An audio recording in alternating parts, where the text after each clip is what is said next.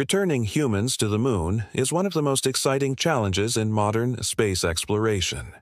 In the coming years, new missions will push the boundaries of what we know about space. NASA is actively preparing the Artemis program, aiming to land astronauts on the Moon's south pole by 2026. In 2025, extensive technology tests are underway, including fixes to the Orion spacecraft's heat shield, issues identified after Artemis III. At the same time, private companies are gearing up for their lunar missions.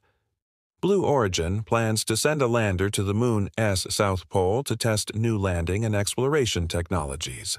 And Rocket Lab is turning its attention to Venus, testing the possibility of life there by studying its atmosphere and surface.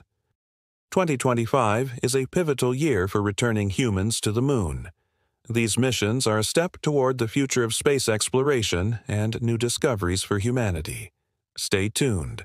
The cosmos is closer than ever.